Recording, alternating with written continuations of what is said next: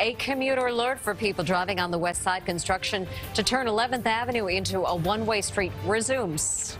Good morning. I'm Chris Rank. I'm Mary Calvi. Thanks for starting your day with us. The Department of Transportation telling commuters to make a plan and have an alternative route. This comes after crews began working earlier this month, causing some commuter confusion out there. CBS News' Jenna DeAngelis is live with more on the work on the west side this morning. Jenna?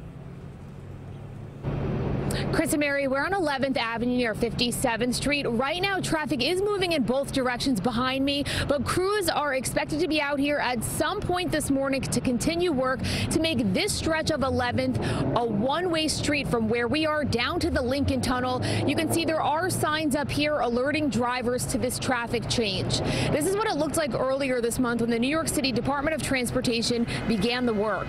Backups and delays to the Lincoln. The change in direction took many drivers by surprise. Some were even ticketed. Beginning today, you'll see crews changing pavement markings and traffic signage on 11th from 57th to 52nd Street. That means cars will only be able to go southbound in this area. The DOT says this work is part of an ongoing project to improve traffic flow for cars headed to the Lincoln Tunnel and enhance safety. We asked a cab driver what he thinks of the change. When you're going uptown, 8th Avenue is congested, 10th Avenue is congested, so the other alternate is to go the 11th Avenue uptown. It's not a good idea. The DOT also plans to install pedestrian islands on the west side of 11th Avenue, as well as a bike lane between 57th and 43rd Streets later this summer.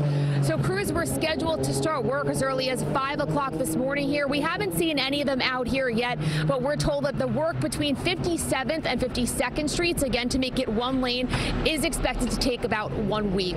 We're live on the west side of Manhattan. Jenna DeAngelis, CBS 2 News. Okay, Jenna, thanks.